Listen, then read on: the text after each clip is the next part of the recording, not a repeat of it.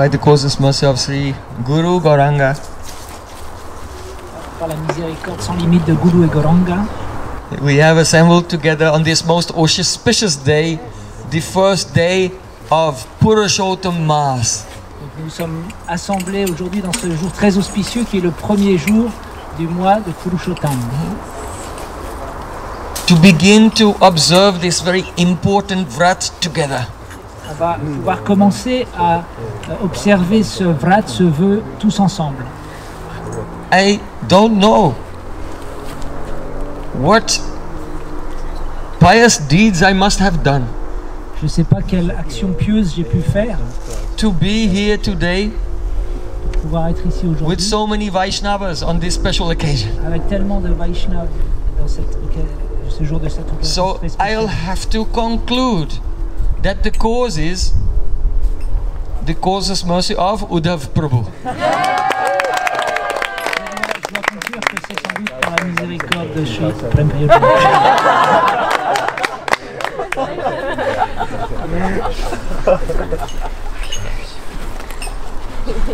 Do you know what Uddhav means? Est-ce que vous savez ce que veut dire Uddhav? Uddhav means Utsava, Ce que veut dire Utsava, a great festival. un grand festival. So only that person who is like a walking, talking, breathing festival can be called Uddhav. Seulement quelqu'un qui marche, qui respire et qui parle comme un festival peut s'appeler Uddhava.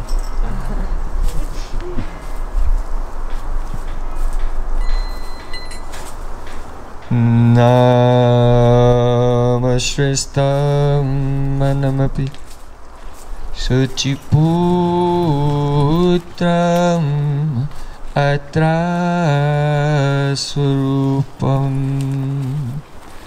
Rupam Tasyagrajamuri Purim Maturim goes to Ati Radha Kunda Magirivaram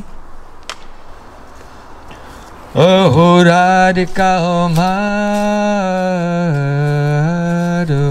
Madhavasam Prapto Yasya Pratita Kripaya Sri Guru Tam Natosmi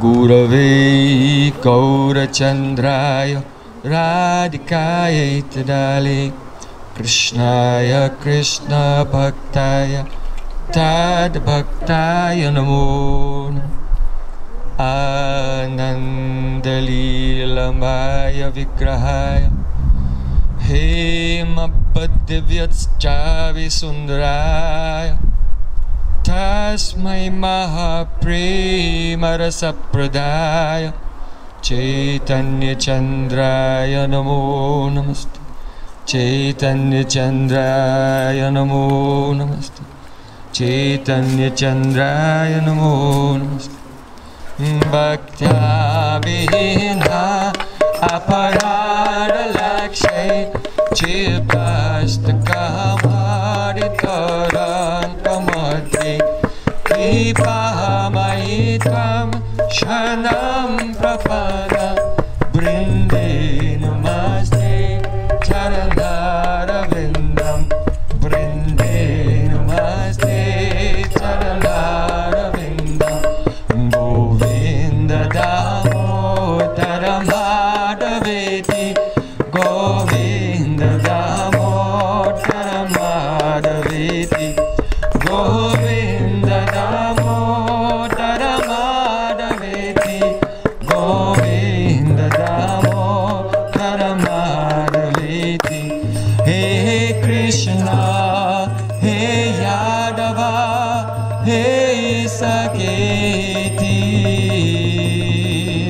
Govinda Damodara Madhaveti Sham Sundar Shikanda Shikar Smaraha Smurali Manohara Radhika Raskamama Kripa Nidhe Sapriya Charna King Kurim Kuru Tavai Vasmi Najavami Taya Bina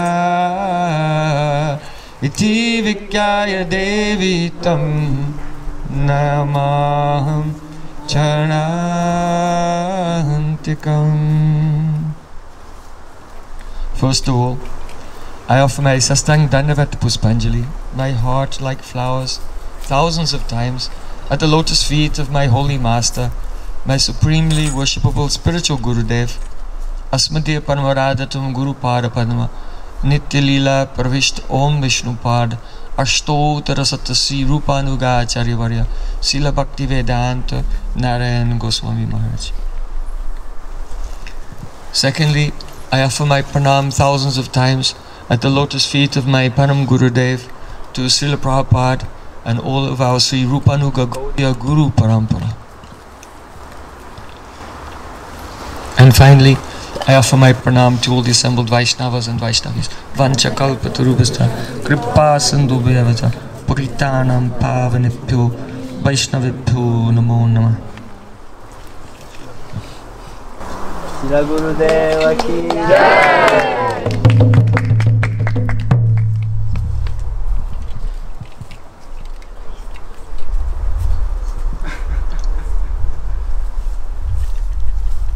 Shri Aristanasana Prabhu ki jai. Please sit up. Up, please. Sit up. It's a mistake, it's a mistake. Gaur Premanande!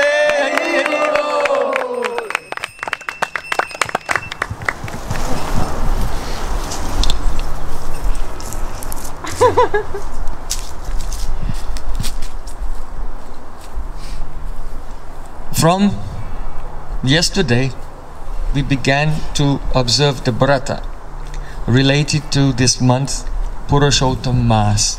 Depuis hier, nous avons commencé à observer ce vœu qui est lié au mois de Puroshottama. So, what are the sacrifices, the regulations to be honored during this month of Puroshottama? Quels sont les sacrifices, les vœux que nous devrions observer pendant ce mois de Puroshottama? One should follow this month as one observes the month of Kartik. Nous devrions suivre ce mois tout comme nous suivons le mois de Kartik. That means we should not take tomato, eggplant, loki, parmal. Donc certaines restrictions alimentaires comme pas de tomates, pas d'aubergines. We should not take sesame, pas de sésame.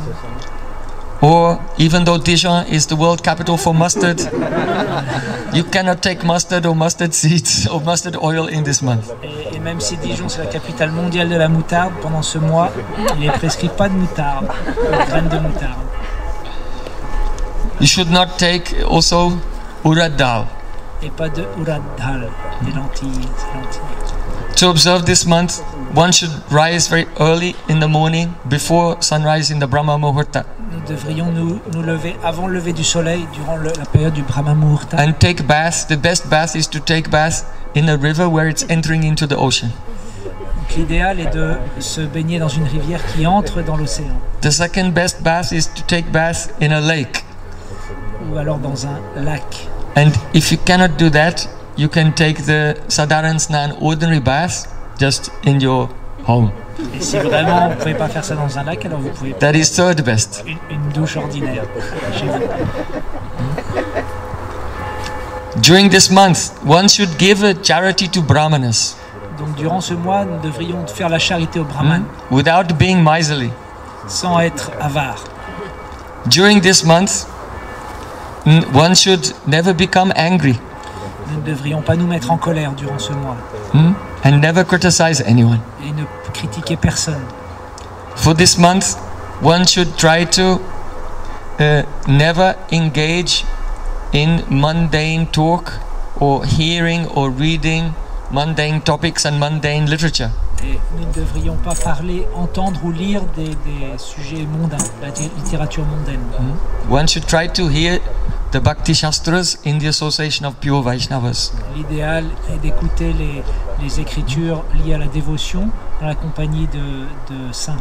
And especially, one should worship Radha and Krishna every day during this month. Et spécialement, nous devrions adorer le couple divin Radha et Krishna durant ce mois. So these are some of the rules and regulations. Ce sont quelques-unes des règles de ce mois. Those who follow Puroshottama Vrat very strictly will not also take honey. Ceux qui sont vraiment très stricts, ils vont pas non plus prendre de miel. And they will not eat at all during the day. They'll only take once in the evening time after sunset. Et certains même ne mangent pas du tout tant que le soleil n'est pas couché. So one should try to follow according to one's adhikar, one's level of eligibility and what is possible. Bien sûr, nous devrions suivre par rapport à nos propres capacités, notre éligibilité. But the main thing is to remain absorbed in Sravanam, Kirtanam, Vishnu, Smaranam, hearing, chanting and remembering. Bien sûr, l'essence de tout ça, c'est de pouvoir vraiment nous absorber dans l'écoute, dans le chant et dans le souvenir du divin. Some of you may be thinking, I don't remember Puroshottama Mass last year. Certains pourront se dire, bah, tiens, c'est marrant, je me souviens pas de l'année dernière. And the reason is this month does not come every year. Alors bien sûr, la raison, c'est que ce mois, il n'est pas chaque année dans le calendrier. Because in the lunar calendar dans le calendrier lunaire and the solar calendar, there is some discrepancy. Et dans le calendrier solaire, il y a des erreurs. In the solar calendar, there are 30 days in every month. Dans le calendrier solaire, il y a 30 jours dans chaque mois. But in the lunar calendar, there are 29 and a half. Mais dans le calendrier lunaire, il y en a 29 et demi. So every year, that becomes 6 days, 12 times half a day. 6 days, the lunar calendar becomes 6 days behind. Donc le calendrier lunaire est 6 jours en arrière. Now, it takes the movement of the sun through all the zodiac signs takes 365 days. Le soleil, pour passer dans chaque signe du zodiaque, prend 365 jours. So 12 times 30 is 360. So the calendar is short by another 5 days. Et le calendrier, il y a encore 5 jours de différence parce que 12 fois 30, ça fait 360. So in this way, the lunar calendar and the solar calendar, they gradually go out of phase with each other. Et donc de cette façon-là, le calendrier lunaire et solaire se désharmonisent petit à petit. So to bring the solar calendar and the lunar calendar back into phase with each other, there is an extra month in the lunar calendar. Donc pour pouvoir rephaser ces deux calendriers, il y a un mois qui est rajouté au calendrier lunaire. And that month is called Adimas in the vernacular language, or in Sanskrit, Adhikamas means an extra month. En sanskrit, on l'appelle Adhikamas, ça veut dire un mois extra. And to synchronize the two calendars, this month comes once every 2 years, 8 months, 16 days and 4 hours.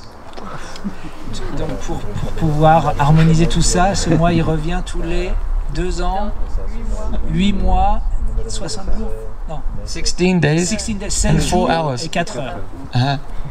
And so it just so happens that the last Puroshottama Mass or Adhik Mass was 2 years, 8 months, 16 days and 4 hours ago. That's why you don't remember it from last year or the year before. Donc c'est parce que le dernier mois de Puroshottama était il y a 2 ans, 8 mois, 16 jours et 4 heures, exactement, que vous ne souvenez pas que l'an dernier il y a eu pas ce mois. So this is a very special time. We cannot say time of the year because it's not coming every year. Donc on peut pas dire que c'est quelque chose de l'année qui est spécial parce que ça vient pas chaque année. Now, there are 2 types of Shastra. Il y a 2 sortes d'écriture sainte. They're called Smarta and Paramartha. On les appelle Smarta et Paramartha. Can you hear? So, Smarta means those scriptures which explain about the path of karma based on Smriti. Smarta veut dire les écritures qui expliquent la voie du karma basée sur les smriti. And Paramartha means that by which you attain the supreme goal of life. That means those scriptures which are based on Shruti, the Vedas. Paramartha, c'est ces écritures qui sont basées sur les Shruti, dans les Védas. So, in the Vedic culture, there are two types of people: those who have a ruchi or inclination towards the Smarta Shastra, and those who have ruchi or inclination towards the Paramartha Shastra. Donc il y a deux types de personnes dans les temps védiques. La culture védique, ceux qui ont tendance vers les Smarta Shastra et ceux vers les Paramartha Shastra. Yes, yes. So persons who are completely covered by Maya. Donc les personnes complètement recouvertes par Maya, l'illusion. Who have worldly ambitions. Qui ont des ambitions ancrées dans ce monde. And they want to engage in religious rituals for the fulfillment of their worldly aspirations. Et qui veulent s'engager dans des pratiques, des rituels religieux pour combler leurs désirs matériels. So they follow the Smarta Shastra. Ils suivent les Smarta Shastra, les écritures. And they have no interest in the Paramartha Shastra. Et ils n'ont pas d'intérêt dans les Paramartha Shastra. Because they have karma adhikar. That means they're eligible to perform the fruitive activities. Parce qu'ils ont ce karma adhikar, cette éligibilité de s'engager dans des actions fruitives. But if such persons attain by good fortune sadhu sangha, the association of pure devotees, then by the blessings of that sadhu, they may lose interest in the worldly desires, and then they develop a taste in the Paramartha Shastra, transcendental scriptures.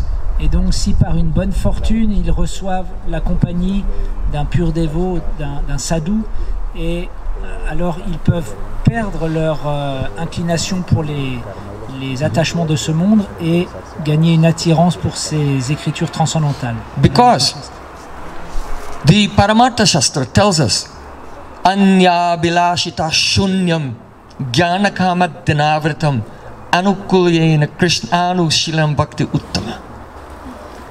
The supreme occupation for the soul is transcendental bhakti, which is completely devoid of even the slightest scent of any worldly desire.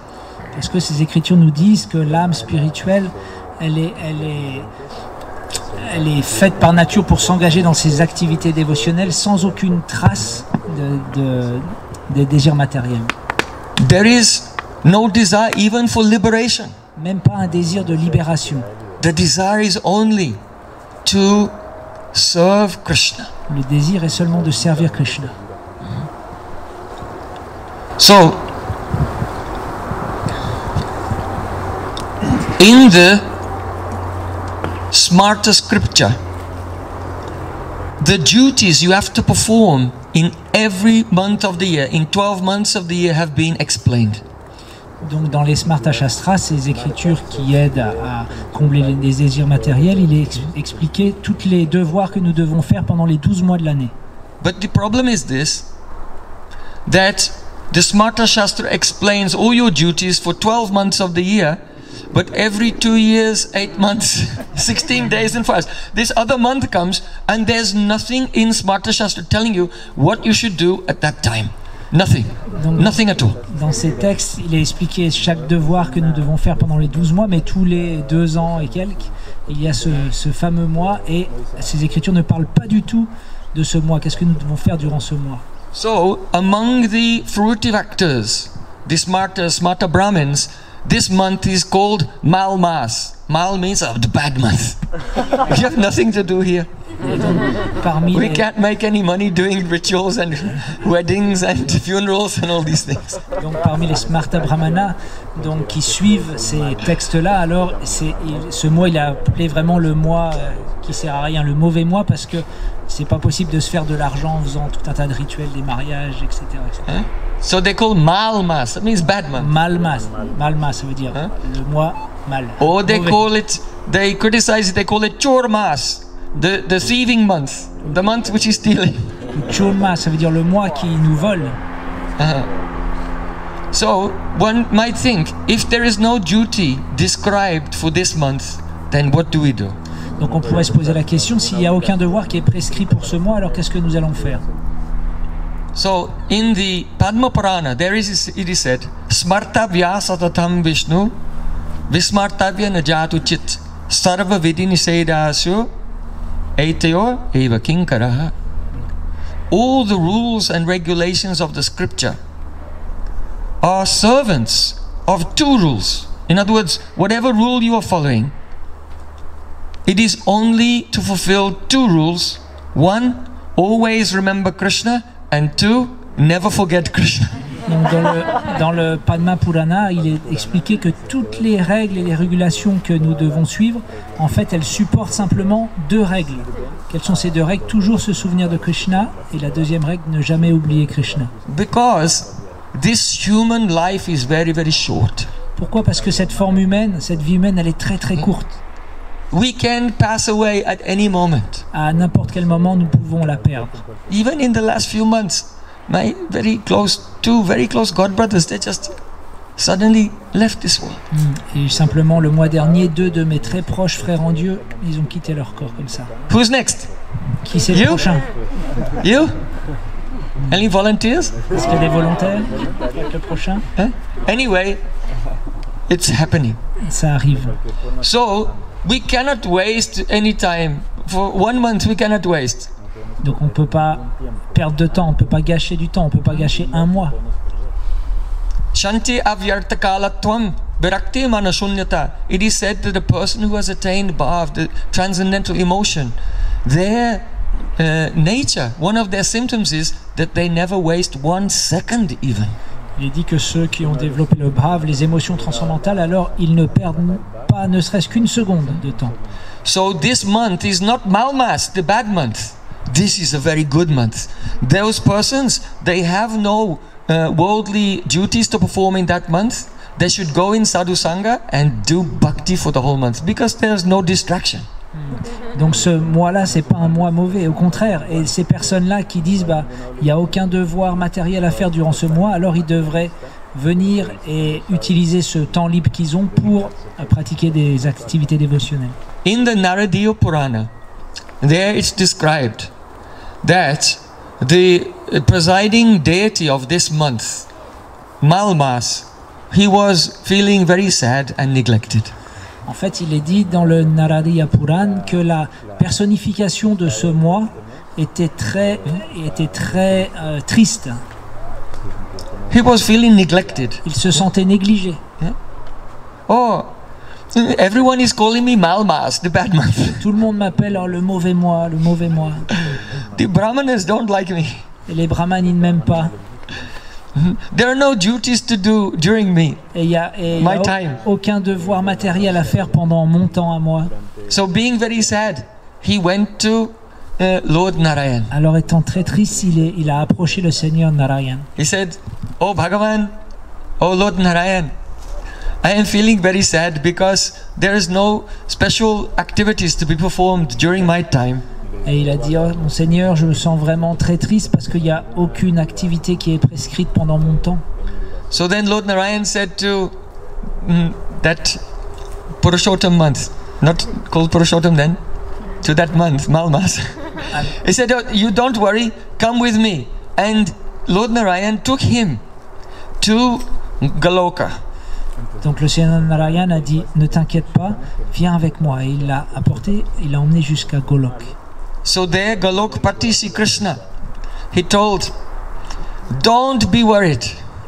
Golokpati Sri Krishna, il a dit, ne t'inquiète pas. I will give you all of my qualities. Je vais te donner toutes mes qualités. I am bestowing all of my qualities on you. Je te donne toutes mes qualités. And I will become the presiding deity of your month. Et je vais devenir la déité de ton mois. Because I am Purushottam. Uttam means highest. Purush means the enjoyer. Male personality. Parce que je suis Puroshottama, ça veut dire celui qui prend le plaisir ultime. So from today you will be called Puroshottama Mas. Donc à partir de ce jour, on t'appellera le mois de Puroshottama. You will be superior to all the other months. En fait, tu seras plus exalté que tous les autres mois. Just like a monarch is a king over his kingdom, so you will be the king of all the other months. Tout comme un monarque est le roi de son royaume, alors tu seras le monarque de tous les autres mois. You will be the supreme month, even superior to Kartik. Et tu seras même supérieur au mois de Kartik. And those who will observe this month, do a vow during this month, they will enjoy all types of material happiness, and then after that they can go to Golok. Et ceux qui suivront ce mois, ton mois, alors non seulement ils pourront vraiment jouir complètement de la vie matérielle, mais après cela, ils viendront à Golok, au monde spirituel. And those who don't follow a vrat during this month, they will be miserable for many, many lifetimes. Et ceux qui ne font pas de vœux pendant ce mois, alors ils auront une vie très misérable pendant plusieurs vies même. See, Krishna said, all the other months are sakam. That means with desire. Shri Krishna a dit tous les autres mois ils sont sakam, c'est-à-dire ils sont emplis de désir. But my month, Puroshottama, will be nishkam, without any desire, worldly desire. Mais mon mois, le mois de Puroshottama sera nishkam, ça veut dire sans aucun désir matériel. Devotees sometimes commit some offenses, but if they will try to follow this month, then they will become free from offenses. Parfois, les dévots, dans leur comportement, ils font des offenses. Mais si ils essayent sincèrement de suivre ce mois de Puroshottama, alors ils seront libérés de ces offenses. So, in this way, Krishna, Golokapati Sri Krishna, gave blessings to this month, and this is how this month became famous as Puroshottama. Et donc c'est de cette façon-là que Shri Krishna a béni ce mois et que ce mois est devenu connu sous le nom de Puroshottama. So there are many histories in the Shastra illustrating the glories of this month. Dans les Écritures saintes, il y a beaucoup d'histoires qui illustrent les gloires de ce mois. Valmiki Rishi has glorified this month. Par exemple, Valmiki Rishi a glorifié ce mois. And also Vyasadeva in the Mahabharata. Et dans le Mahabharata aussi, Vyasadeva a glorifié ce mois. It is said that Draupadi, in her previous life, she was the daughter of Meda Rishi. En fait, il est dit que Draupadi, dans sa vie antérieure, était la fille de Medarishi. And she heard about the glories of the Puroshottamas from Durvasa Muni. Et elle a entendu de la bouche de Durvasa Muni les gloires de ce mois de Puroshottama. But even after hearing about the glories of Puroshottamas, she didn't follow it. Mais même après avoir entendu les gloires du mois de Puroshottama, elle n'a pas pris la peine de le suivre, ses So what happened to her? Qu'est-ce qui s'est arrivé pour elle? In her next life, instead of having to serve one husband, she had to serve 5 husbands.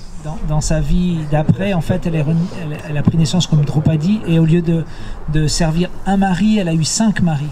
And in her life, she had to face so many problems. Et elle a eu tellement de problèmes à faire face dans sa vie. So Duryodhan and others were trying to kill her in different ways. Duryodhan et ses sbires ont essayé de la tuer de plein de façons différentes. Trying to burn her alive.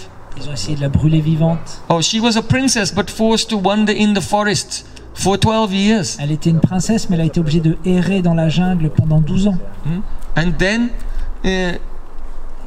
1 year also in Agyatabas, in incognito hiding. Et aussi un an en plus où elle devait être incognito, elle se cachait dans la jungle. So this shows that if you hear the glories of Puroshottamas but you don't follow it, then next life, and probably in this life also, you have to suffer so much. Donc on peut en déduire que si on entend ces gloires du mois de Puroshottama mais on ne prend pas la peine de les suivre sincèrement, alors on risque d'avoir des problèmes dans cette vie et dans les prochaines. But in her next life, along with the Pandavas, Draupadi and the 5 Pandavas, while they were in exile, they followed Puroshottamas. Mais donc dans la vie d'après, dans sa vie de Draupadi, où elle avait beaucoup de problèmes, avec ses maris, les 5 Pandavas, ils ont suivi le mois de Puroshottama. And it was by observing Puroshottamas that they crossed over all problems and all difficulties. Et c'est en suivant ce mois de Puroshottama qu'ils ont pu traverser toutes ces difficultés.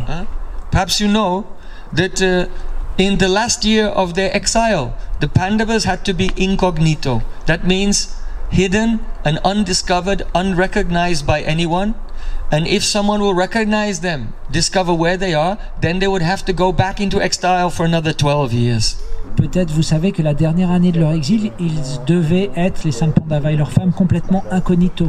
Et si quelqu'un les reconnaissait et pouvait dire où est-ce qu'ils étaient dans le royaume, alors ils devaient recommencer tout leur exil de 12 ans. So during that time, then the 5 Pandavas and Draupadi, they were in disguise and staying in the palace of the king Virat, the king of Matsya Desh. Et donc pendant cette année, ils s'étaient cachés dans le royaume du roi Virat, ou Matsya Desh. Matsya Desh. So at that time, Yudhishthira Maharaj took the position of a courtier, a minister in the court of the king. Donc Yudhishthira Maharaj, un des 5 frères, a pris la position d'un ministre dans le royaume. And Bhimsen, he pretended to be a cook and got job as a chef in the kitchen. Et Bhima, il s'est prétendu être un cuisinier, et il était donc à la cuisine du royaume comme un chef cuisinier. Oh, Sahadev became in charge of the horse stable. He became stable boy. Et Sahadev, il est devenu palefrenier dans un haras de chevaux. And Nakul became the head of the Goshala of the king, because the king had a very big Goshala. Nakula, il est devenu, il s'occupait des vaches dans l'étable des vaches au Goshala. And what did Arjun? How did Arjun hide himself? Et à votre avis, Arjuna, comment il s'est caché? You know? Est-ce que vous savez?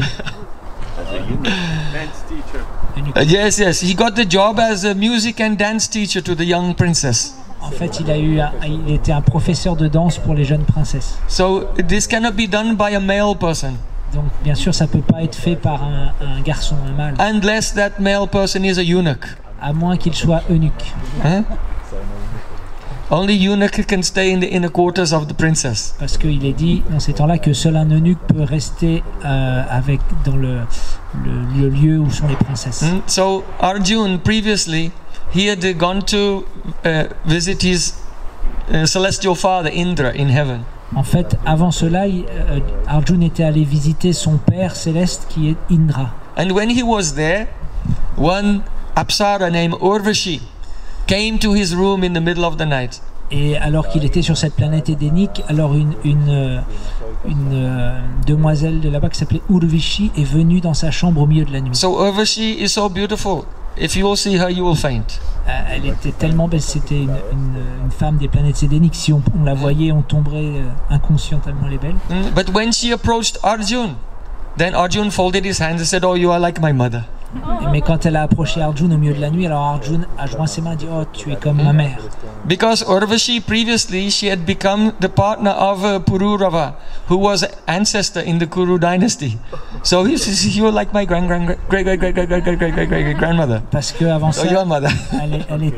elle avait eu une relation avec what's the name? And Pururava. Pururava, qui est un ancêtre. In 9th canto of Srimad Bhagavatam, Urvashi and Pururava. So she became very angry. Alors elle est devenue très fâchée contre Arjuna. But look at the self-control of Arjun. Mais voyez le contrôle de soi de Arjun. Urvashi came to him alone in the night in heaven. Urvashi est venu le voir sur les planètes édéniques au milieu de la nuit dans sa chambre. That kind of mixing in heaven is not a sin. It's okay. There's in heaven, okay, not here, but there's. That's why it's called Swarga. Contrairement à ici, dans ce monde, dans ces planètes édéniques, il n'y a aucun problème à avoir des relations comme ça au milieu de la nuit avec différentes personnes. But Arjun has such control over his mind. He folded his hands and said, "Oh, mother." Mais Arjun avait un tel contrôle de lui-même qu'il a joint les mains, il a dit "Oh, tu es comme ma mère." In Bhagavad Gita, that Arjun says to Krishna, "Chanchalam hi mana Krishna."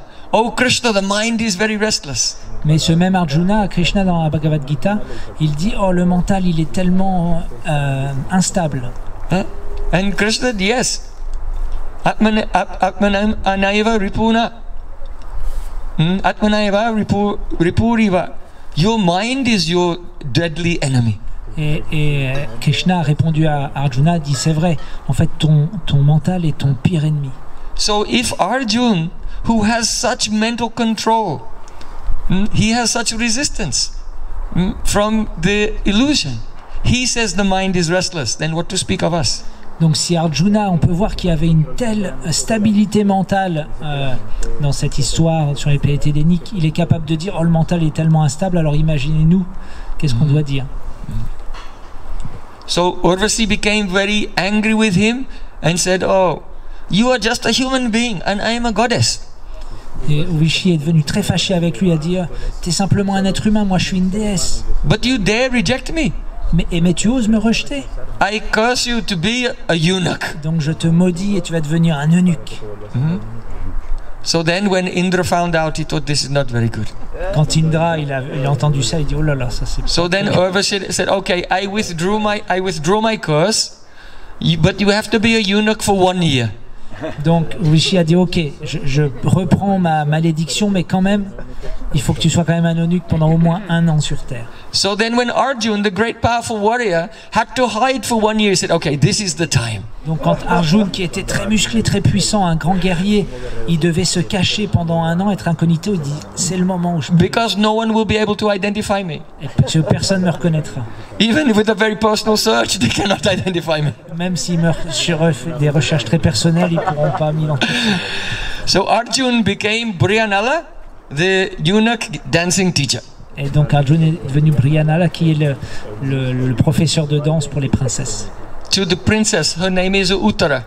Donc il y a notamment une princesse qui s'appelle Uttara. Later she will become the wife of Abhimanyu and mother of Parikshit Maharaj. Et elle est devenue la femme après d'Abhimanyu et donc la mère de Parikshit Maharaj. So at that time when the Pandavas were staying in the kingdom of Maharaj Virat, then Duryodhana and his associates were thinking, "We have to find these Pandavas. If we find them, then they have to go in exile again for 12 years." Et donc les Kauravas, ils cherchaient partout les Pandavas alors qu'ils étaient dans le royaume de Virat. Et ils se sont dit, oh, si vraiment on peut les trouver, ils vont être obligés de repartir en exil pendant 12 ans. Il faut absolument les trouver. Bhishmadev, they remembered, Bhishmadev has said, where there is a pious and pure person, then that place becomes very prosperous. Et donc ils se sont souvenus que Bhishmadev, il a dit que là où il y a une personne très très pure, très vertueuse, alors ce lieu devient très prospère. So Duryodhana was thinking that king Virat in Matsya Desh, his kingdom has become very very prosperous recently. He's got so many cows. Et donc Duryodhana, il s'est dit, mais regarde ce roi Virat, dans son royaume là, il est devenu très prospère dernièrement. Il y a tellement de vaches, etc. We should attack him. And we may find the Pandavas are there. En fait, on devrait attaquer son royaume et je suis sûr qu'on trouvera les Pandavas là-bas. So one of the associates of Duryodhana, the king of Trigarta, he attacked from the south. Et donc un des associés de Duryodhana, il a attaqué depuis le sud. And the king Virat, he set off to go and with his whole army to fight with him in the south. Et donc le roi Virat, avec toute son armée, il est allé au sud de son royaume pour contrer l'attaque de ce roi. And then Duryodhana, Dushashan, Karna, Kripa, Drona, all they attacked the city while the king was away with the army. Et donc Duryodhana et tous ses associés, ils ont commencé à attaquer la ville pendant que l'armée était partie. So the courtiers in the royal court, they're in great anxiety. What will we do? What will we do? Et donc dans la cour, tout le monde se demandait qu'est-ce qu'on va faire, qu'est-ce qu'on va faire. So then the young prince, his name was Uttar Kumar. Donc le jeune prince qui s'appelait Uttar Kumar. Uttar Kumar was like, "Don't worry about anything.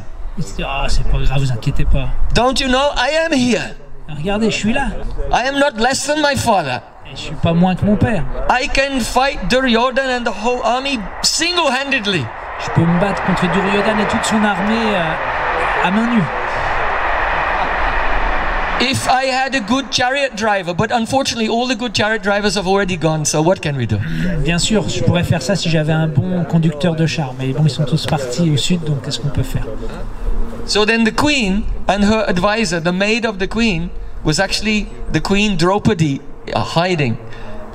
They told the young prince, "Oh, you know, the dancing teacher Brianala, he's actually a good chariot driver. Why don't you take him?" Et donc la reine et la conseillère de la reine, qui était en fait Draupadi, qui se cachait, ils ont dit « Oh, mais le professeur de danse, en fait, je crois que c'est un très bon conducteur de char. » So now the prince who was boasting, but was actually not very brave, now he was in a fix. Et donc le prince qui frimait un petit peu, là il était un petit peu coincé, il savait pas quoi faire. So he got on his chariot, and the eunuch Prihanala came and he was driving. Donc il est monté sur son char et l'eunuque, il est venu et il a commencé à conduire le char. And they set off to the battlefield. Ils sont partis sur le champ de bataille. So Arjun, pretending to be very, let's say, fabulous. Arjun, qui prétendait être très fabuleux.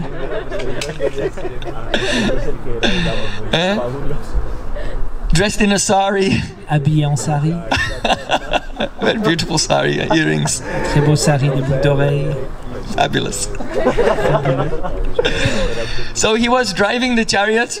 Il conduisait le chariot. And when the prince saw Duryodhana and all of his armies, he began to tremble. Mais quand le prince il a vu Duryodhana et toute l'armée, il s'est mis à trembler. And from far away, Duryodhana was watching. Et de très loin, Duryodhana regardait. What is going on? Qu'est-ce qui se passe? There's no armies, only one chariot. Il n'y a pas d'armée, il y a seulement un chariot qui vient vers nous. And the driver of the chariot is fabulous. Et le conducteur du chariot, il a l'air fabuleux. This is very strange. C'est très, très étrange. So then, Uttar Kumar, he was so afraid, he jumped off the chariot and he was running for his life. Et donc Uttar Kumar, le prince, il avait tellement peur en fait qu'il a sauté en marche du chariot et pour sauver sa vie, il est parti en courant. And Duryodhana was watching. Oh, the warrior is running away. Et Duryodhana regardait. Oh là là, le guerrier se sauve.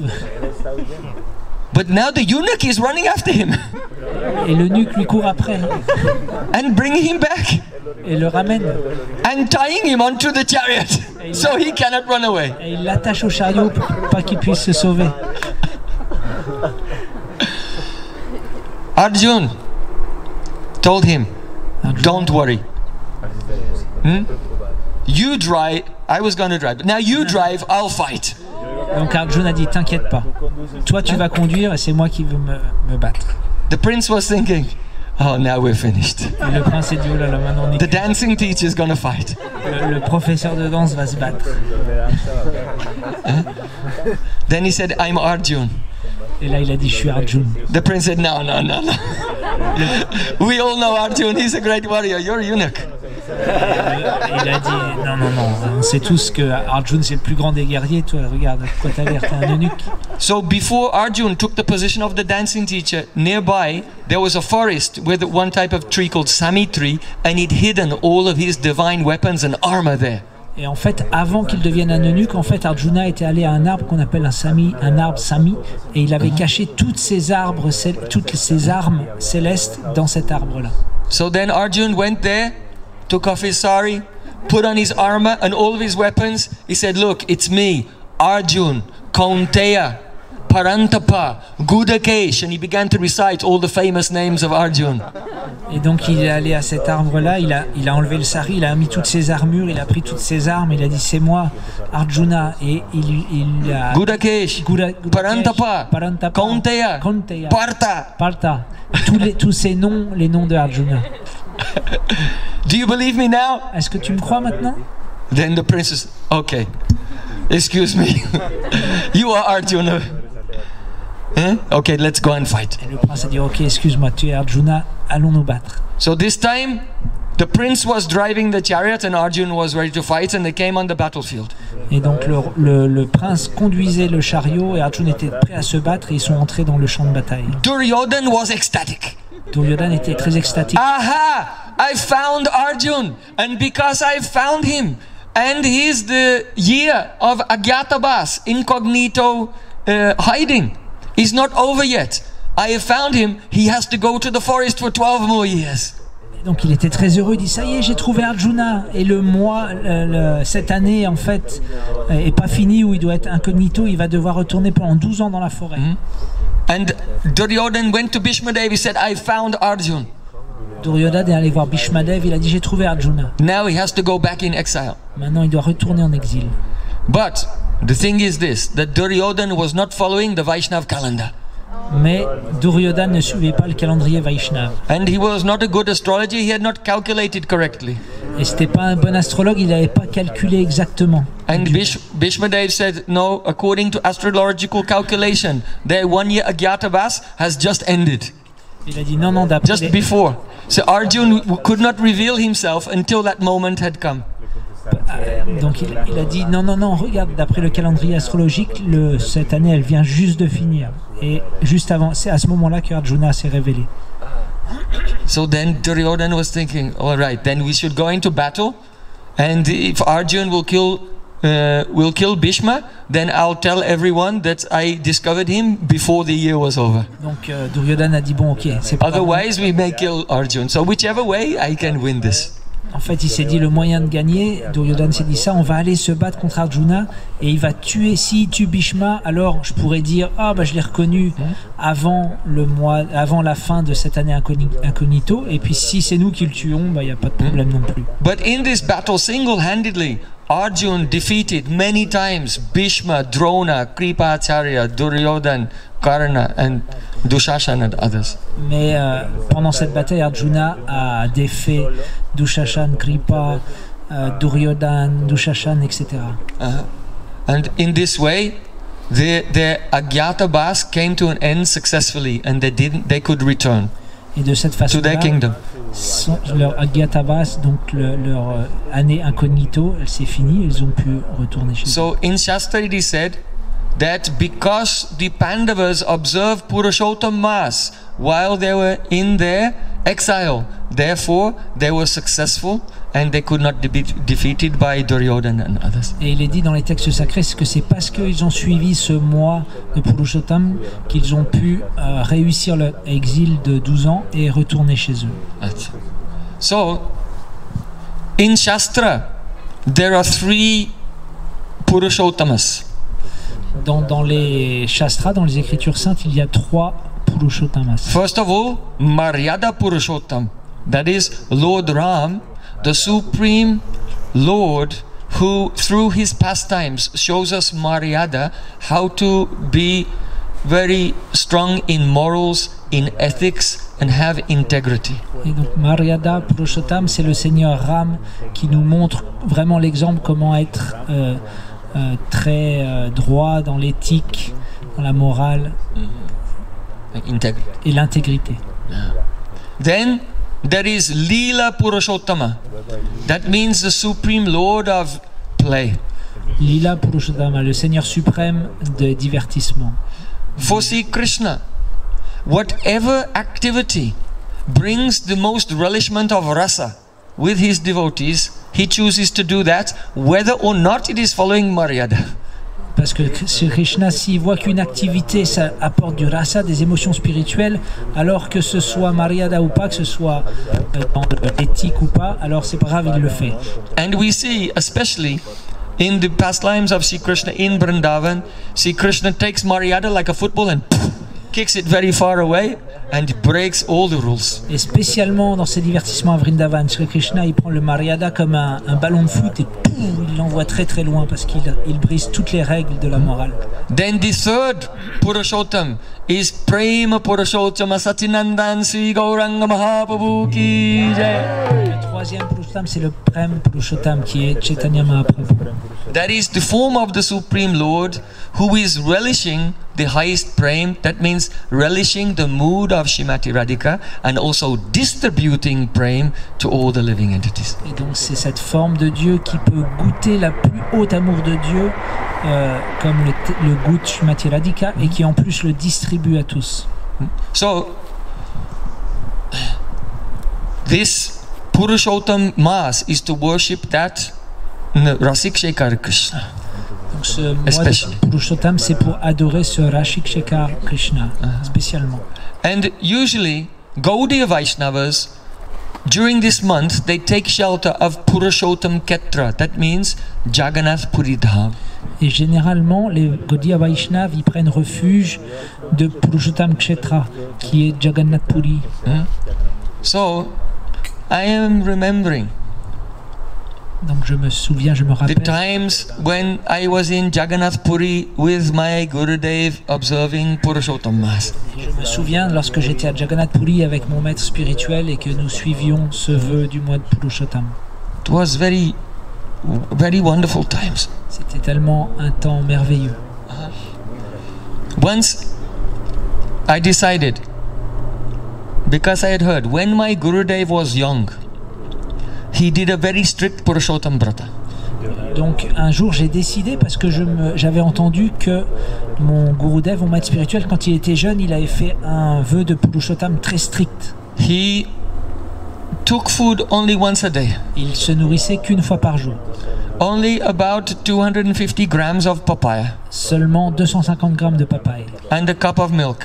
Et un verre de lait. Very austere Brata. Un vœu très austère. So, now I am old, but when I was young, Maintenant je suis un peu vieux, mais quand j'étais jeune, I was thinking, I will also follow this brat like my Gurudev did when he was young. En fait, je vais faire ce même vœu que mon Gurudev avait fait quand il était jeune. So I followed this very strictly for a whole month. Donc j'ai suivi cela de façon très stricte pendant tout le mois. And at the end of the month, then I looked like a skeleton. Et à la fin du mois, je ressemblais à un squelette. You know, in the diorama of the changing bodies, the last one. Dans le diorama du corps qui change, c'est le dernier. So then, when the brat was over, when the month was over, my Gurudev called, hey, come. Quand le mois était fini, alors mon maître spirituel m'a appelé, viens voir là. So then he said, why did you do this vow? Pourquoi est-ce que tu as fait ce vœu? I said, because I heard that you did this vow when you were young, so I also want to follow you, so I tried to do Donc it. j'ai dit, parce que j'ai entendu que vous l'aviez fait quand vous étiez jeune et je veux vous suivre, donc j'ai essayé de faire comme vous. So, my Guru Pada Padma Srila Bhaktivedanta Narayan Maharaj, he said, it's true, when I was young, I tried to do so many austerities, tapas. Donc il m'a répondu, il est vrai que quand j'étais jeune, j'ai fait ces grandes austérités. And he said, and look what happened to me. Et regarde ce qui s'est passé pour moi. Then, he went like this, and he pulled up his shirt and showed his belly. Et donc il m'a montré, il a levé son t-shirt, il m'a montré son ventre. So he had a big scar from the chest all the way down to the waist. Et il avait une grande cicatrice depuis là jusqu'en bas. He said, look, I had to have an operation. J'ai dû me faire opérer. If you'll do hard austerities, you'll destroy the body so much you will not even be able to digest water. Si tu fais de trop grandes austérités, tu vas tellement détruire ton corps que tu ne pourras même plus digérer l'eau. And in addition to this, by the austerities you cannot get bhakti. Et en plus de ça, par les austérités, on ne peut pas obtenir la dévotion, la bhakti. How can you get bhakti? Comment est-ce qu'on peut obtenir la bhakti? By Guru Seva. Comment? Par le service au maître spirituel. By serving the spiritual master directly, Vapu Seva, service to the form of the Guru. And by Vani Seva, serving the instructions and the mission of the spiritual master. Yasya prasadat bhagavat prasado yasya prasada nagati gotopi. By pleasing the spiritual master, then all the mercy of Krishna will automatically come. Donc en servant le maître spirituel, Vapu Seva, c'est-à-dire directement servir le maître spirituel, ou Vani Seva, servir ses recommandations, ses instructions, alors si nous pouvons satisfaire le maître spirituel, alors toutes les bénédictions de Shri Krishna viendront sur nous. So then I said, alors j'ai dit, Gurudev, why did you wait till the end of the month to tell me this? Gurudev, pourquoi est-ce que vous avez attendu la fin du mois pour me dire ça? Oh, because I wanted you to learn this lesson. Il a dit, parce que je voulais que tu apprennes bien cette leçon. So now I understand this lesson. Donc maintenant j'ai bien compris cette leçon. By the mercy of Guru Pada Padma. Par la miséricorde de Guru Pada Padma.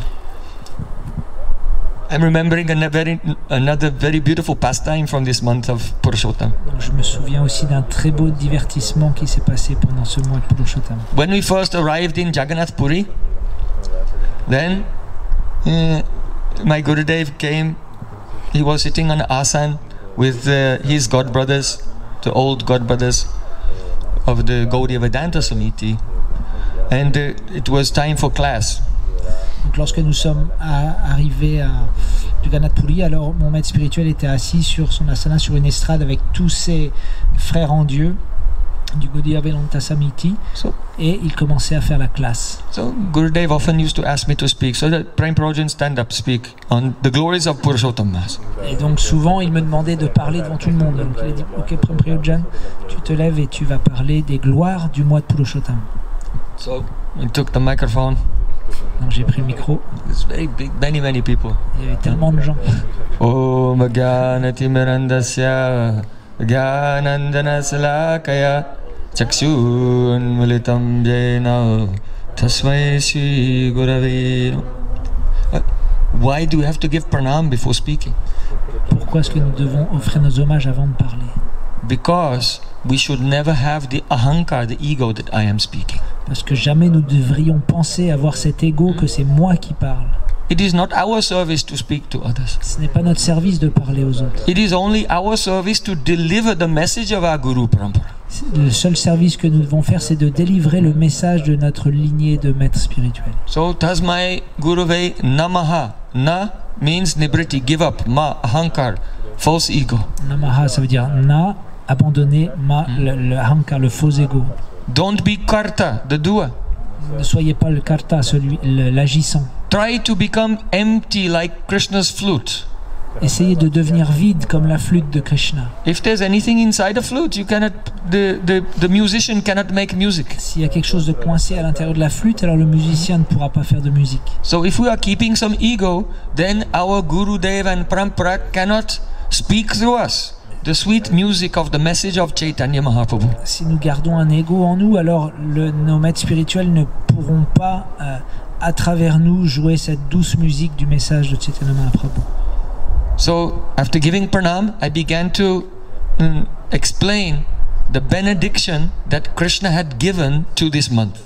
Et donc après avoir offert mes pranams, alors j'ai commencé à donner la description des bénédictions de ce mois. So you have heard it in the beginning of the class today. Donc bien sûr vous l'avez entendu là au début de la classe. So repeating this, I said, this Puroshottama Mas is the monarch of all months. Et donc j'ai dit ce mois de Puroshottama, c'est le monarque de tous les mois. It is superior even to Kartik. C'est même supérieur au mois de Kartik. Non. My goodness, yeah, I'm sure he was there. Gurudev said, stop, no. Et Gurudev, quand j'ai dit ça, Gurudev a dit stop, non. I said, Gurudev, it's Krishna's words in the Naradiya Purana. J'ai dit mais Gurudev, c'est les mots même de Krishna dans le Naradiya Purana. Gurudev said, yeah, I know it's wrong. Gurudev a dit je sais mais c'est faux. Yeah? Puroshottama Mas is not better than Kartik. Kartik is Radharani's month. How can you say that Krishna's month is better than Radharani's month? Krishna's only the boasting. You cannot believe Krishna is a liar. Il dit non, le mois de Kartik c'est le mois de Radharani et le mois de Puroshottama c'est le mois de Krishna. Comment tu peux dire que le mois de Radharani est inférieur au mois de Krishna? En fait c'est Krishna qui frime, comme ça il dit que son mois il est mieux, mais c'est pas vrai. Krishna has said these words, don't believe him. Krishna quand il dit ça, faut pas le croire. Hein? In Chaitanya Charitamrita, Sri Krishna said, Radhikara Prema Guru Ami Sisyanat Ama Sadanana Nityena Cha Udbhat. The love of Srimati Radharani is my Guru. I am dancing in new ways and I am learning from the Prem of Radhika. L'amour de Radharani c'est mon gourou et je danse de nouvelles façons. J'apprends seulement de l'amour de Radhika. Then how will Krishna's month be superior to Radhika's month? Donc comment est-ce que le mois de Krishna peut être supérieur au mois de Radhika? If a devotee is Krishna Paksh, has favoritism towards Krishna, they can say that. And we don't want to disturb them. But we are Radha Paksh. We have favoritism towards Radharani. We can never accept that conclusion. Si bien sûr c'est un dévot a une préférence pour Krishna, on va pas le déranger, on va lui dire ok il peut suivre ça. Mais nous, comment on peut dire que le mois de Puroshottama est supérieur au mois de Kartik? Non, nous on suit Radharani. Varasani Wali ki jai, jai jai Sri Radhe. So in Satyuga, many millions of years ago, there was a king named Nimi Maharaj. And he was receiving instructions from the Navayogendras the 9 masters of mystic yoga, Kavi, Havi, Antariksha, Pabuddha, Pipalayan, Chau Masa, Karabhajan, Drumila. Donc il y a des millions d'années, dans l'âge d'or, alors il y avait quelqu'un qui s'appelait Nimi Maharaj, et il recevait des instructions des Navayogendra, des maîtres, des 9 maîtres des yogas mystiques. So, Nimi Maharaj said, please tell me, who is the incarnation of the Lord who appears in Kali Yuga and establishes the Yuga Dharma? And what is the Yuga Dharma? Et Nimi Maharaj, il a demandé, s'il vous plaît, dites-moi quelle est l'incarnation de Dieu qui va s'incarner dans le Kali Yuga et qui donnera le Yuga Dharma, la religion de l'âge de Kali. Karabhajan Rishi said, Krishnam Varnam Tvisha Krishnam Sangopangasta Parshadam Yagyai Sankirtana Prayer Yajantihi Sumedasah. In the age of Kali, Sri Krishna will appear in a golden complexion along with his associates, and those who are endowed with beautiful intelligence, they will worship him mainly by Sri Harinam Sankirtan. Dans l'âge de Kali, alors que Dieu, la personne suprême Krishna, viendra dans une forme dorée, et ceux qui sont dotés d'une grande intelligence, alors l'adoreront en chantant les noms de Dieu. Here, Sumedasa, not big intelligence, beautiful intelligence. Une belle intelligence. Do you know what is a belle intelligence? Qu'est-ce que c'est une belle intelligence? Trinadapi sunichena charorapi sestuna amanena manadena kirtaniya sadahari. So you don't have to have grand intelligence. Donc c'est pas une grande intelligence, c'est une belle intelligence. Only have to be more humble than a blade of grass, more tolerant than a tree. This is Sumedasa, a beautiful intelligence. Donc une belle intelligence, c'est vraiment plus humble que le brin d'herbe et plus tolérant que l'arbre. So then, Karabhajan Rishi spoke 2 verses glorifying Puroshottama, the supreme Purush. Puis il a parlé 2 versets qui glorifient Puroshottama, le Purush suprême. Deyam sada paribhavagnam abhistadoham Tirthaspadam shiva virinchi nutam sharanyam Brityatihan pranatapala bhavabdipotam Bande mahapurushate charanaravindam. I bow down and offer prayers to the lotus feet of the Mahapurush, Puroshottama. Je me prosterne et j'offre mes hommages au pied de lotus du Puroshottama. Deyam sada. One should always meditate upon his lotus feet. Nous devrions méditer sur ses pieds de lotus. So here Puroshottama can mean Maryada Puroshottama. Donc ça peut être Ram.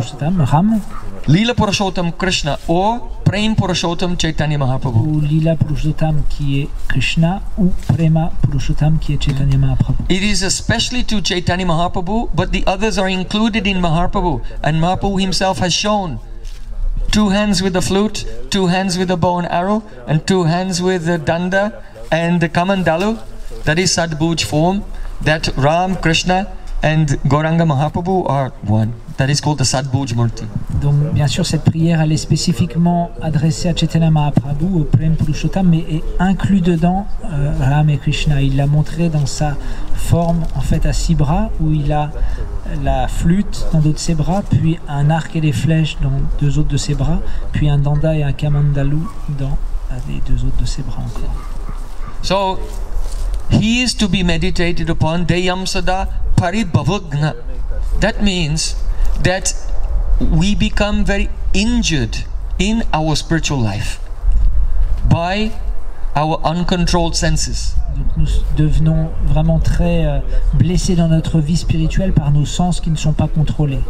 When our senses go out of control and engage in any activity other than devotional service, it causes our consciousness to become contracted. Lorsque nos sens ne sont pas sous contrôle et qu'ils s'engagent dans des activités qui ne sont pas des activités dévotionnelles, alors que notre conscience se contracte. It means that we have been defeated. Paribhava means defeated by Maya. Nous avons été vaincus par Maya. So Deyam Sada Paribhavagna.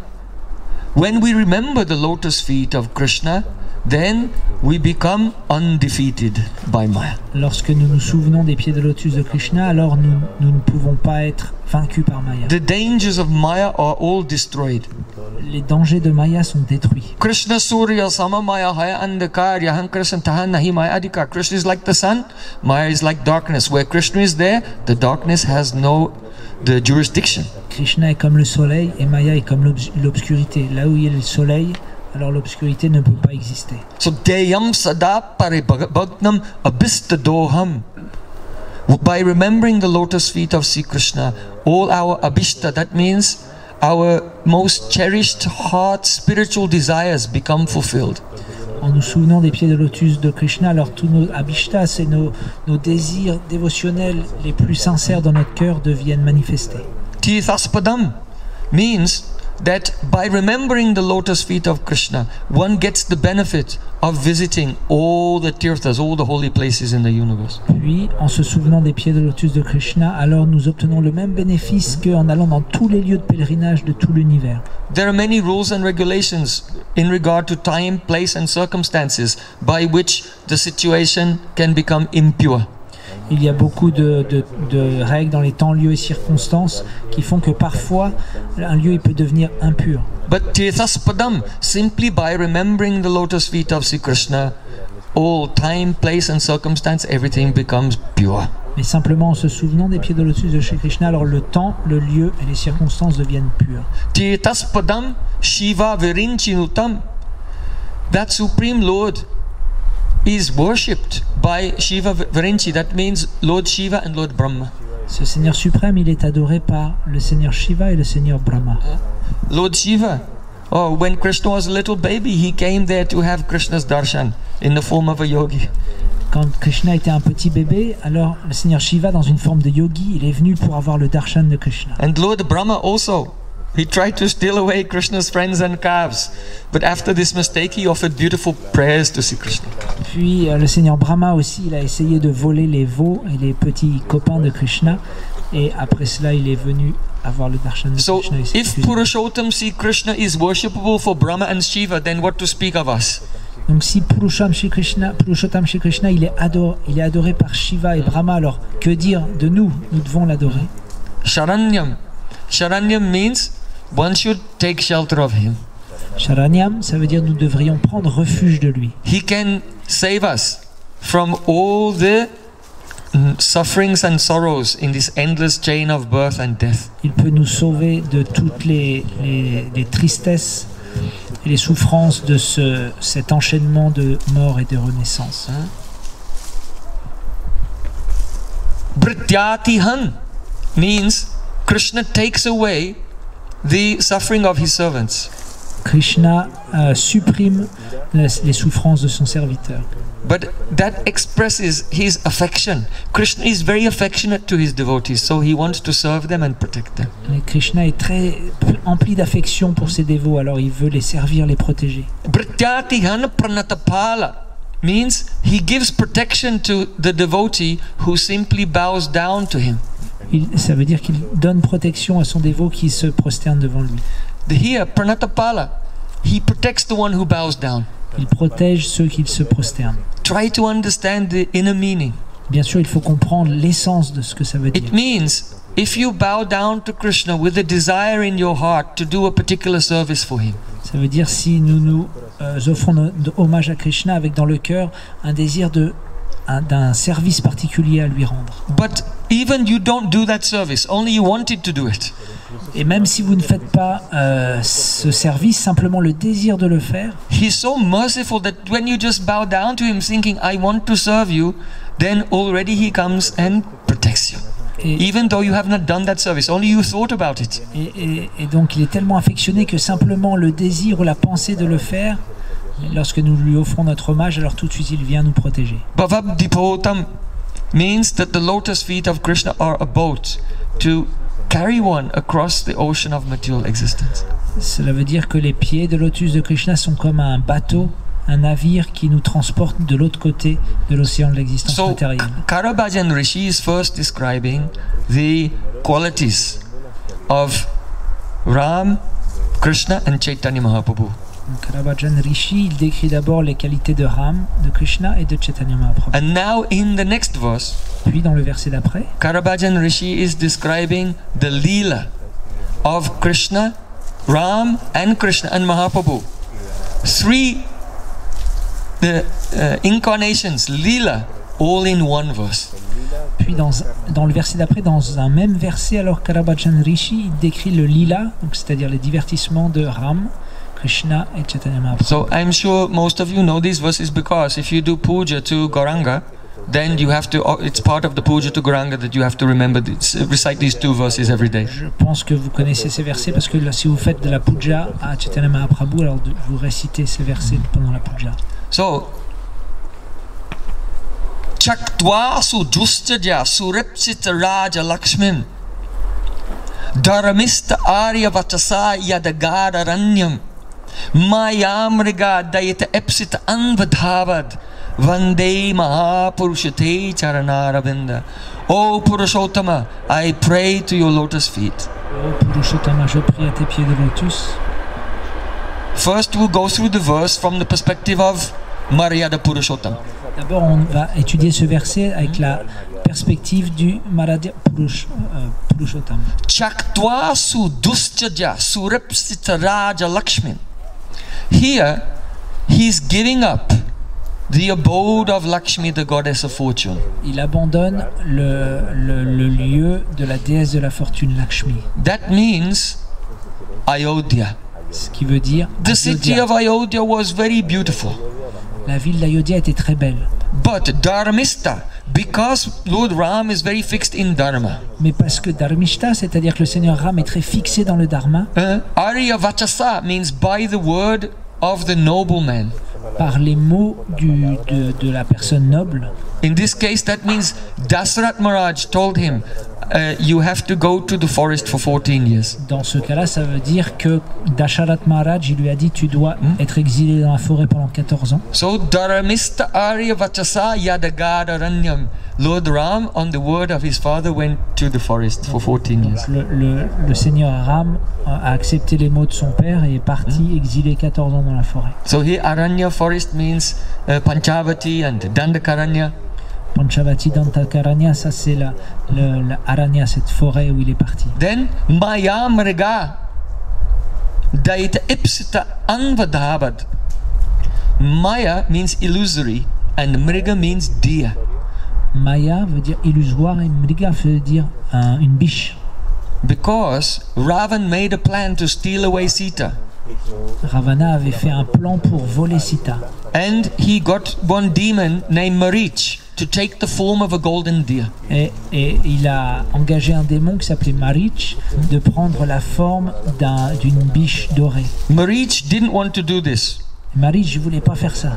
He thought, I'll probably get killed if I do this. Il s'est dit, bon, je vais me faire tuer si je fais ça. Ravan said, if you don't do it, I'll kill you.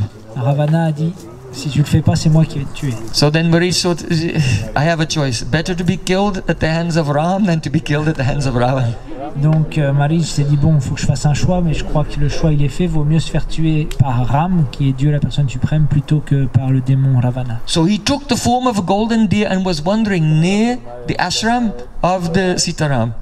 Et donc il a pris cette forme d'une biche dorée et elle a commencé à se promener autour de l'ashram de Sitaram. Sita Devi said, oh, Dasarath Sutta, my dear husband, catch that golden deer for me. When we go back to Ayodhya, I'll keep it in the garden and give it as a gift to Bharat. Alors quand Sita elle a vu cette biche dorée, alors elle a dit, oh Dasarath Sutta, oh mon cher mari, s'il te plaît, attrape cette biche dorée et comme ça quand on aura fini notre exil, je ramènerai à Ayodhya et je le donnerai à Bharat. So Mayamrigam Daita Ipsita, because that illusory deer was Daita Ipsita, desired by his beloved Sita, Anvadavad means he ran after the golden deer. Et parce que cette biche dorée, elle a été désirée par sa femme Sita, alors il s'est mis à courir après cette biche. He was showing the world the Maryada that if you have a wife, if she wants something, you have to get it for her. Donc il montrait le Maryada que si vous êtes marié, vous avez une femme et qu'elle veut quelque chose, alors vous devez satisfaire son désir. But the result of all of this will you have to cry. Mais souvent après, il va falloir pleurer. And it will be a big disaster. Et il y aura un grand désastre. So Lord Ram is showing this by his lila. Donc le Seigneur Ram il montre cela par son divertissement. So Bande Mahapurushottama Charnarabindam, we can see how there's a very beautiful description of Ram Lila in this verse. Donc on peut voir que dans ce verset, il y a une très belle description du divertissement de Ram.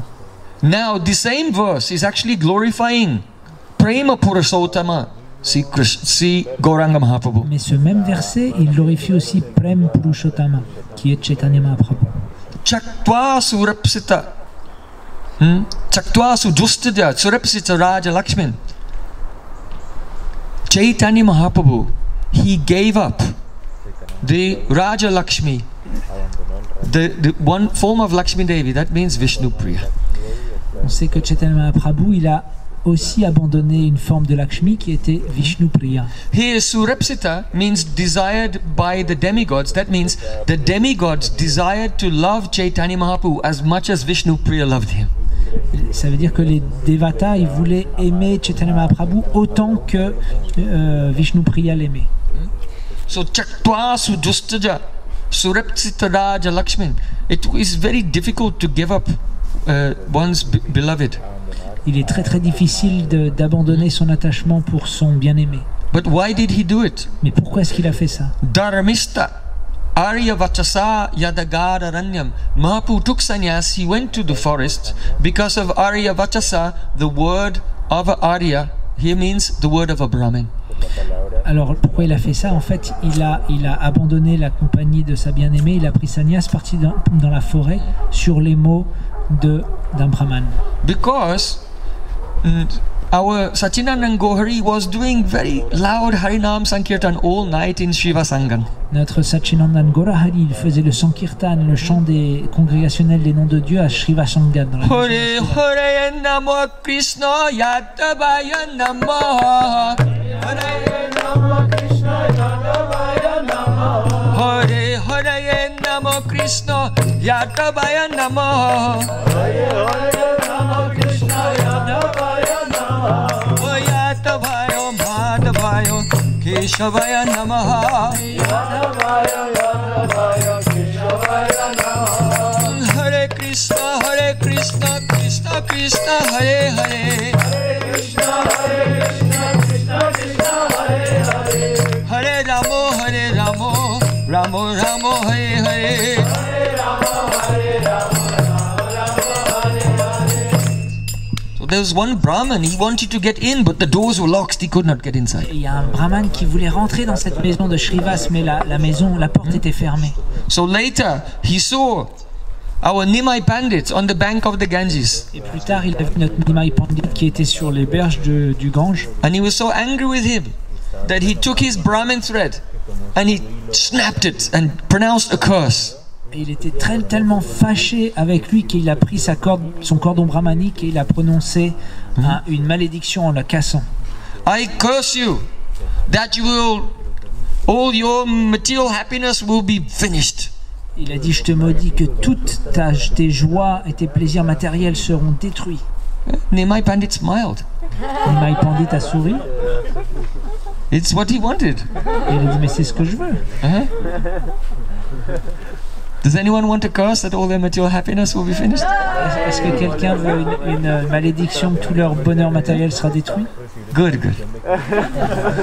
And there's a good spirit. C'est un bon esprit. So, because Dharmista Arya Vachasaya Dagara Ranyam, he accepted the curse of the Brahmin. Donc il a accepté la malédiction du Brahman. And therefore he left home and took sannyas. C'est pour ça qu'il est parti de chez lui, il a quitté le foyer et il a pris sannyas. And then what did he do? Maya mriga daite epsita andvadhavad. Here, Maya means illusion. Dans ce cas, Maya veut dire l'illusion. And Maya mriga means like a mirage. Comme un mirage. Yeah? If a mriga, a deer, comes to the edge of the forest and sees the desert and it's very hot and the air is moving due to the heat, then the deer thinks that there's water in the desert and he runs after that. Donc si un mriga, une biche, elle sort de la forêt, elle arrive dans le désert, alors elle voit au loin de l'eau dans le sable et donc elle court après l'eau, mais c'est simplement un mirage. But the further the deer goes into the desert, the further away the so-called water is. Le plus loin que au fur et à mesure où la biche avance dans le désert, alors l'illusion de l'eau recule. And he doesn't find one drop of water there. Et finalement, elle ne va pas trouver ne serait-ce qu'une goutte d'eau. But the deer becomes exhausted and he dies. Et la biche devient épuisée et elle meurt. So we are like that. Nous sommes comme cela. We are thinking that in this world there is happiness, there is enjoyment, there is the security, shelter. Nous pensons que dans ce monde il y a le plaisir, le bonheur, la sécurité, un refuge. So you can run after that. Alors bien sûr, on peut courir après ça dans ce monde. But you will not find one drop of satisfaction. Mais vous ne trouverez pas ne serait-ce qu'une goutte de satisfaction. Not one drop. Pas une goutte. And eventually we become exhausted and die. Et éventuellement nous serons épuisés, nous mourrons. So mrigyate means he is searching. Mrigyate, ça veut dire qu'il cherche. So searching for kanaka kamini pratishthabhagini, for money, for fame, for sex. L'argent, la gloire, le sexe. The living entity is searching for these things, running away. L'entité vivante dans ce monde cherche ces choses-là. But Chaitanya Mahaprabhu Mayamriga Daita Epsit Anvadavad. Mahaprabhu's lila is that he's running after those living beings who are running after illusion and catching them and giving them Krishna Prem. Chaitanya Mahaprabhu, il court après ces entités vivantes qui elles-mêmes courent après la richesse, etc., dans ce monde et les attrape pour les sauver. So Vande Mahapurushottama Charnaravindam. We bow down to the lotus feet of Prem Puroshottama Sachinandan Gaurahari. Prosternons au pied de lotus de Sri Sachinandan Gaurahari, Sri Prem Puroshottama. Now, Lila Puroshottama. Et maintenant, Lila Puroshottama. Same verse. Rewind back to the beginning. Donc le même verset, on rembobine jusqu'au début. Chakvasu Dustara Sarepsital Raja Lakshmin. Dharmista Arya Vachasaya Dagararanyam Mayam Regas Dait Epsit Anvadavad Vande Mahapurushate Charnaravindam. Here, Raja Lakshmi, the kingdom of Lakshmi, means the city of Mathura. Donc le royaume de Lakshmi, dans ce cas, veut dire la ville de Mathura. Aho Madhupuri Dhanya Vaikuntats Chagariyasi Dinamekam Nivasena Haro Bhakti Prajayate. Oh, how glorious is Mathura! It is superior even to Vaikunta. If you spend only one night in Mathura, Bhakti for Hari will appear in your heart. Oh, tellement glorieux est Mathura, bien plus élevé que Vaikunta. Si vous ne passez ne serait-ce qu'une nuit à Mathura, alors la Bhakti viendra dans votre cœur. But as soon as Krishna appeared in the prison cell of Kamsa Maharaj in Mathura, then he gave up that Mathura. Mais à partir du moment où Krishna est apparu dans la prison de Kamsa à Mathura, alors il avait déjà abandonné ce Mathura. How? Dharmista Arya Vachasa, by the words of the noble person. Par les mots de cette personne noble. Here, Arya Vachasa means the words of Vasudeva and Devaki. Et donc, qui sont ces nobles personnes? C'est Vasudeva et Devaki. When Sri Krishna appeared in the form of a baby, but with a crown and 4 arms and with the chakra and consel. Krishna est apparu dans une forme de bébé, mais avec 4 bras, une couronne, une armure, une conque, des armes. Little baby was holding up the chakra. Oh, don't be afraid of Kamsa. Le petit bébé portait le chakra, ne sois pas effrayé de Kamsa. Il avait une masse aussi. But the parents, out of love, they never thought that he was so powerful, so they prayed, oh, Kamsa has killed all of our previous children, please do something so that you will be saved. Out of love, they spoke like this. Mais malgré tout, par leur amour, ils ne voyaient pas la puissance de Krishna, de Dieu, et ils priaient, oh, Kamsa a tué tous les autres enfants, donc s'il te plaît, fais quelque chose pour qu'il ne t'arrive rien. So, on the words of the noble persons, Dharmista Arya Vachasa Yadagararanyam, he left the city of Mathura and had Vasudev carry him to Gokul Mahavan. Donc, sur les conseils de cette noble personne qui est Vasudeva et Devaki, alors il s'est fait transporter par Vasudev jusqu'à Gokul Mahavan. And keep him there in the Prasuti Ghar, the maternity room of Yashoda Maiya. Et donc il a été déposé dans la maternité, la chambre de maternité de Yashoda Maya.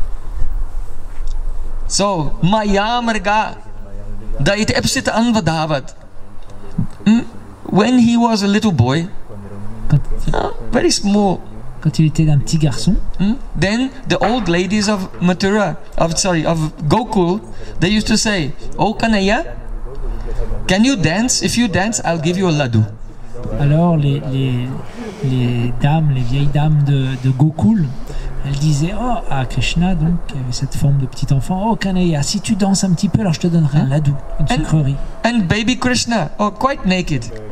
Alors bébé Krishna qui était quasiment nu, Only with a golden chain with bells around his waist. seulement avec une petite ceinture de clochettes autour de sa taille, And black kajal on his eyes. et puis du kajal sous ses yeux. And seeing the laddu, then water came on his tongue. En voyant le laddu de cette sucrerie, alors tout de suite il a salivé. And then little Krishna, he began to dance. Alors le petit Krishna a commencé à danser. So Shukadev Goswami, Shukadev Goswami, he's saying,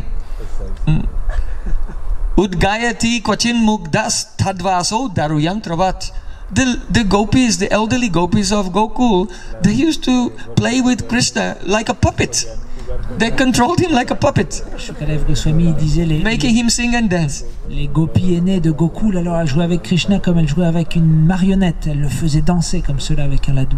But when Krishna is no longer the Balya, a child, becomes Pauganda, boy, but then becomes Kishore, adolescent, teenager, then they cannot control him like that. Mais quand Krishna petit à petit il grandit jusqu'à l'adolescence, alors elles ne peuvent plus le contrôler comme cela. But who can control him then? Et qui est-ce qui peut le contrôler quand il est adolescent? Only the Prem of Srimati Radhika. Seulement l'amour de Srimati Radhika. When Sri Krishna goes out into the forest, Quand Sri Krishna part dans la forêt, Bibrajat tilaka kalinda tanyani roga nilambaro danchat kanchana champaka charivaho nana rasullasini Krishna prema payodarena rasadena atyanta sammohini Gopendratmada Vallabha Vijayate Radheva Brindatavi. Krishna is so absorbed in love for Radharani. Everywhere he looks, he's seeing Radhika. Krishna est tellement absorbé par l'amour de Radharani que partout où il regarde, il voit seulement Radharani. Oh, when he sees the sesame flowers, then he thinks, oh, this is Radhika's tilak. Quand il voit les fleurs du sésame, alors il se souvient, il dit ça c'est le tilak de Radhika. When he sees the blue waves of the Jamuna, then he thinks, oh, this is the skirt of Radhika. Quand il voit les vagues de la Yamuna bleue, alors elle pense que c'est l'habit de Radhika. Lahanga. Radhika doesn't wear saris, lahanga. Radhika n'a pas de sari, c'est lahanga.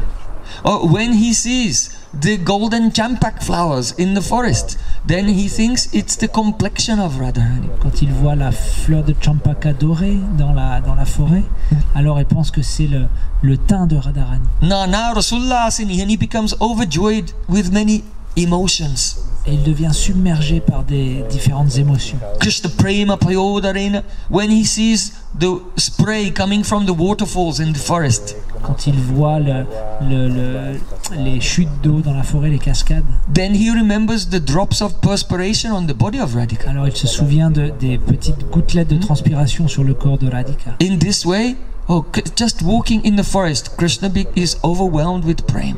Alors simplement, de cette façon, simplement en marchant dans la forêt, Krishna est submergé par l'amour. And searching for her. Et il la cherche partout. When Krishna meets with Radhika, then he's obeying her every instruction. Et finalement, quand il peut rencontrer Radhika, alors il obéit à toutes ses instructions. And when he's not with her, he's also thinking about her, when will I be with her? Et quand il est séparé d'elle, alors il n'a qu'une chose en tête, quand est-ce que je pourrai la revoir? In the morning, Krishna has to go to milk the cows. Le matin, Krishna part traire les vaches. So he comes out from his room with the bucket and with a golden rope. Il sort de sa chambre avec un seau et une corde dorée. He looks so wonderful. Gopal. C'est Gopal, il est tellement beau. But then he gives them to his friends to carry. Mais il donne ça à ses amis. And goes into the Goshala to milk the cows. Et il entre dans l'étable pour. But Krishna is so absorbed in Radharani that he doesn't notice what he's doing and he goes to milk a bull. Mais il est tellement dans ses pensées de Radharani qu'il ne voit pas ce qu'il fait. Il commence à le faire.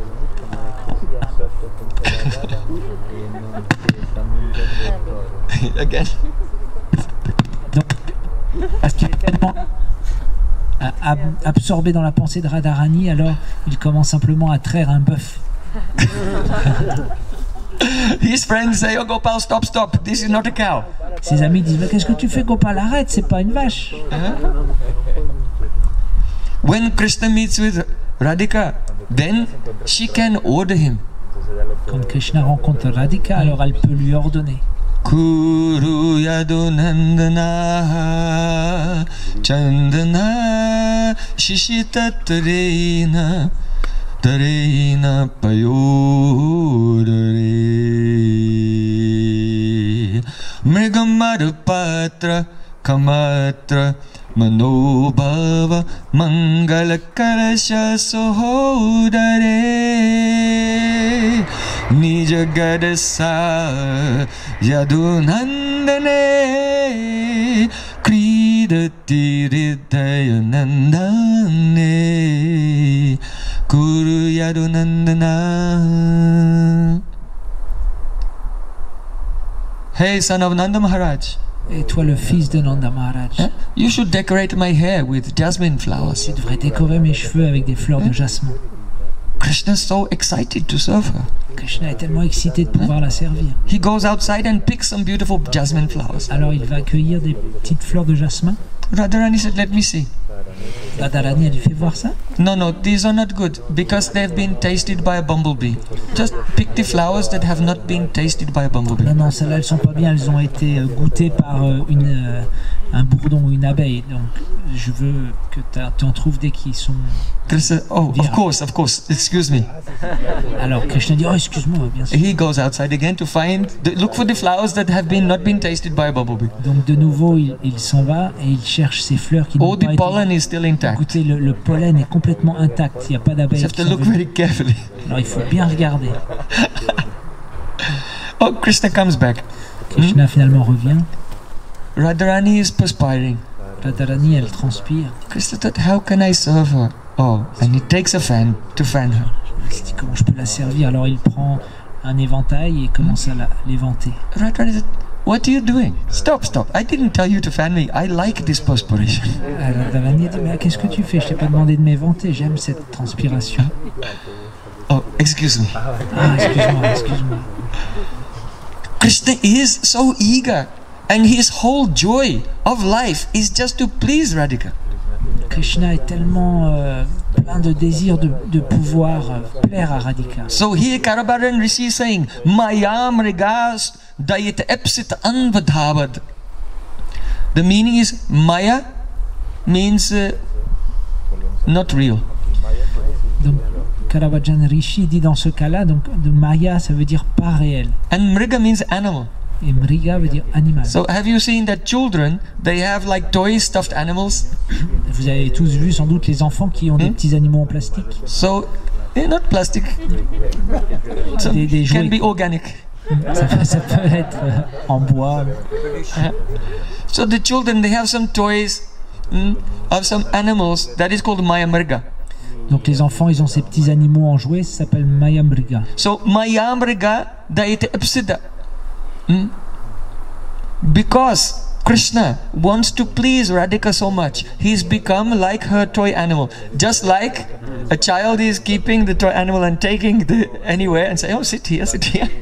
So in this way, Radhika's Prem is controlling Sri Krishna. L'amour de Radhika contrôle tellement Sri Krishna qu'il devient comme un petit jouet animal qu'elle peut transporter partout avec elle et lui dire, fais ceci, fais cela. Mayamriga Dait epsit anvadavat. Anvadavat means running. Anvadavat, ça veut dire courir. Krishna is the son of Nanda Maharaj. He's a prince. Krishna est le fils de Nanda Maharaj. Il est un prince. He doesn't have to take the cows out into the forest to go to Vrindavan and Govardhan and here they're running here and everywhere. Il n'a pas besoin d'emmener les vaches partout à Vrindavan, à Govardhan, ici et là. Nanda Maharaj has so many servants, they can do that. Nanda Maharaj, son père, il a tellement de serviteurs, ils peuvent faire cela. So why is Krishna running all over Belvan, Badruvan, Bandirvan, Mahavan, Lohavan, Kamyavan, Kadirvan, Bahulavan, Talavan? Why is Krishna going all over Brajamandal? Donc Running. pourquoi Krishna il part dans toutes ces différentes forêts partout dans tout Vraj? This Gocharan Leela, the pastime of taking the cows out to graze, is just an excuse to get out of the house and away from the eyes of the elders so he can secretly meet with Srimati Radhika. En fait, les vaches pour lui c'est simplement une excuse pour pouvoir partir de la maison, être loin du regard des aînés pour pouvoir secrètement rencontrer Radhika. So, Maya Mrigadait Epsit Anvatavad, controlled by the love of Radhika, Krishna is running here and there, full of eagerness to get the chance to serve her. Contrôlé par l'amour de Radhika, Krishna court ici et là pour trouver une chance de pouvoir la rencontrer. Vande Mahapurushate Charnarabindam. So I am praying to the lotus feet of that Puroshottama. Je prie au pied de lotus de ce Puroshottama. So this is the goal of our Purushottam Brat, Purushottam vow for this month. Ça c'est le but de notre vœu de Puroshottama pour ce mois. To attain the eternal service of that Radha Krishna. Atteindre le service éternel de ce Radha Krishna.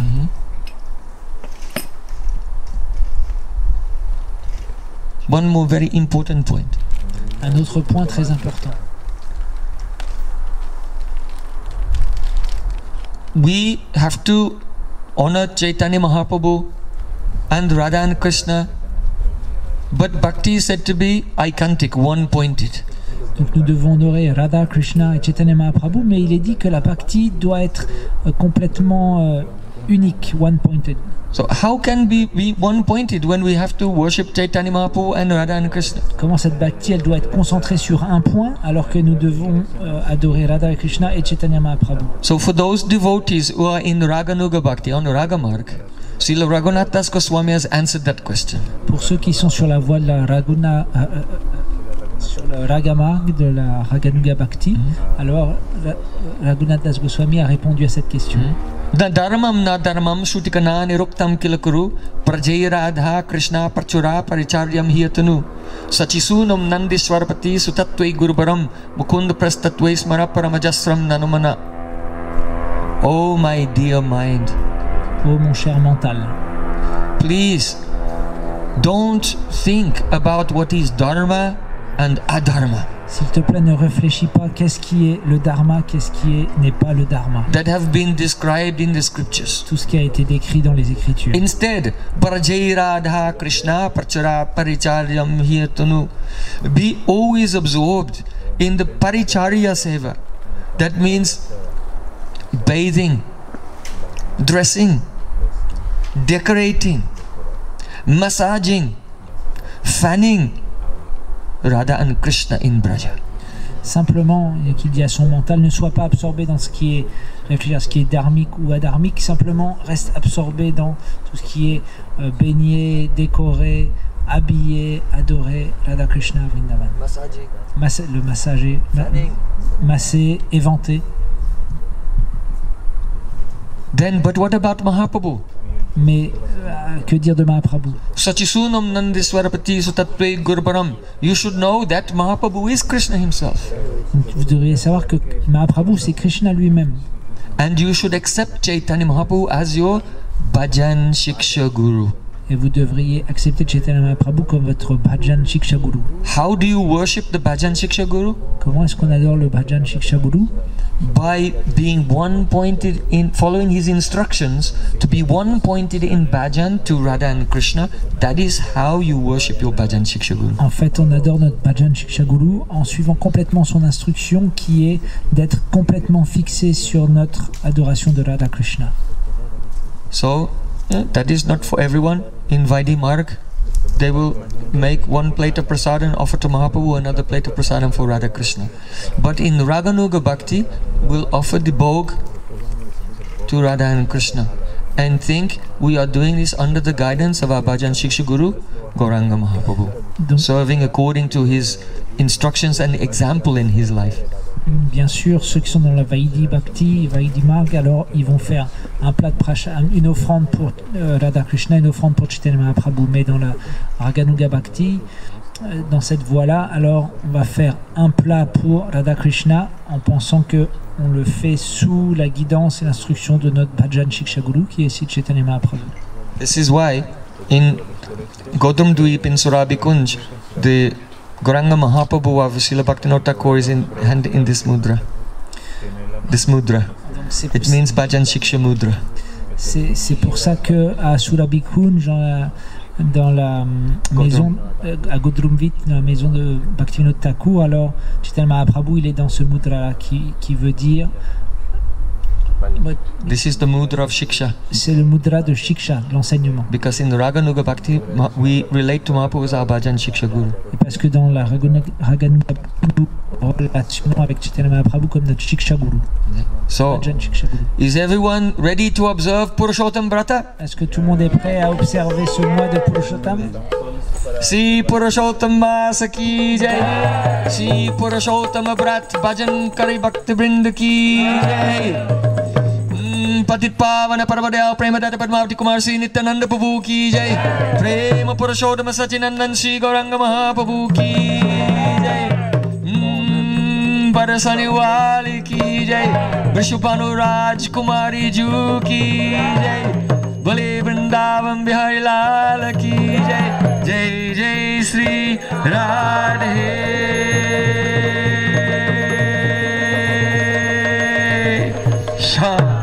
Gaur Premanande.